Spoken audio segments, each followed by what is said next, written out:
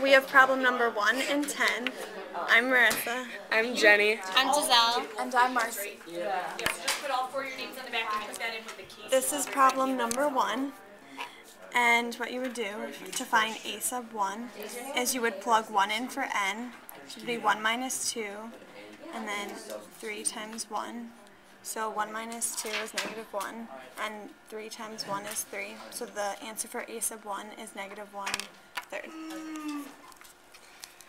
Okay, for a sub 2 you do the same thing, but for n you plug in 2. So you have 2 minus 2 and 3 times 2. 2 minus 2 equals 0, and 3 times 2 is 6, but 0 divided by 6 equals 0. So the answer for a sub 2 is 0.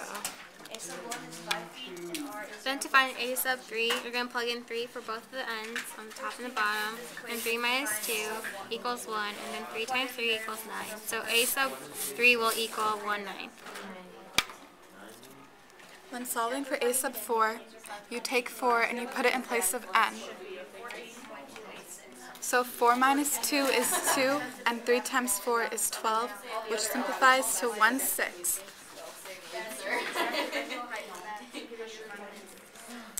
And then for a sub 5, you place the 5 in for n. So 5 minus 2 and 3 times 5.